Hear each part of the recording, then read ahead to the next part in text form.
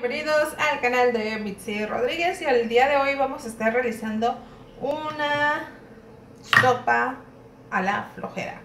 Así que para nuestro primer paso vamos a necesitar una sopa de esta marca o la marca que a ti más te guste, pero en mi caso a mí me encanta esta porque siento que tiene mejor sabor. Así que bueno, vamos a abrir esto. Necesitamos también agua, ponerla a hervir como esto que ya tenemos aquí. También vamos a necesitar aguacate, un chile.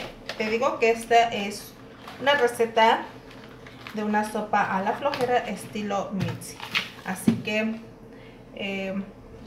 esto es lo que vamos a ir ocupando. Vamos a necesitar también queso Oaxaca o puede ser queso panela. Vamos a ocupar un chile ya limpio y lo vamos a cortar en cuadritos. Ok, ya cortamos nuestro chile en cuadritos. Ahora vamos a destapar nuestras sopas y le vamos a colocar un poco de este chile ya picado. Nuestra sopa es de camarón y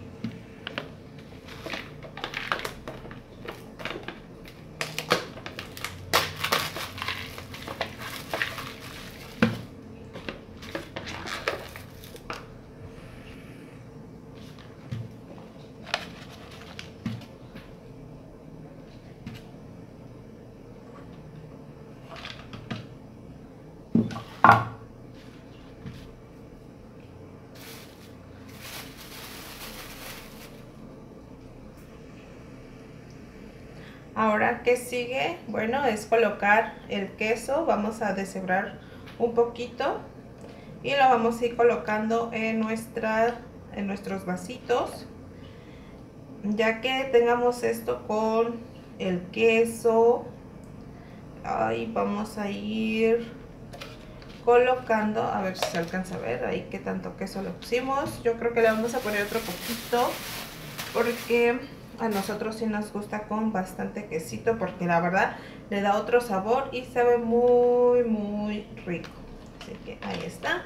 Y ahora sí vamos a colocar agua. El agua tiene que estar hirviendo para que se deshaga bien la sopa y el queso se pueda derretir bien. Listo, y vamos a colocar algo encima para que detenga el calorcito. Así que esta es nuestra sopa a la flojera. Espero que te guste y nos vemos en un próximo video. Bye. Hola, ya regresé. No me puedo ir sin antes enseñarle cómo quedó esta sopa a la flojera estilo Mitzi.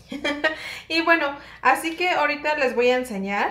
Oh, esto está súper rico. Ay, quiero enfocar. Ahí ve. Ay, se ve súper delicioso. Ahora lo que vamos a hacer es que esto lo podemos revolver o lo puedes vaciar en un platito. Y lo vamos a probar, a ver qué tal quedó.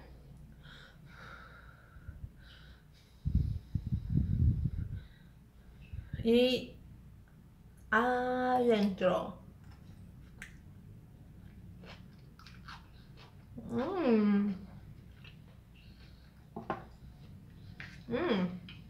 Está muy rico. Bueno, si tú lo llegas a preparar de esta manera, déjame un comentario y qué te pareció.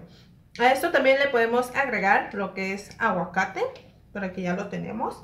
Y esto también le va a brindar otro saborcito más a nuestra sopa a la flojera.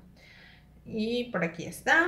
Y lo que vamos a hacer es hacerlo en cuadritos. Yo lo tomo de esta manera y lo rayo. Y luego le rayo de otro lado para formar los cuadritos. Y vamos a destapar nuestra sopita. Ahí disculpen el tiradero que tenemos, pero ahorita la verdad hemos estado también nosotros a la flojera.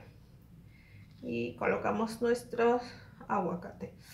Ay, esto queda súper bueno. A ver, voy a levantar esto y voy a tratar de enfocarles nuevamente. Ahí está. ¡Qué rico! Y voy a tapar un poquito más para que esto se caliente también un poquito el aguacate. Así que nos vemos en un próximo video y que tengan muy bonita tarde. Bye.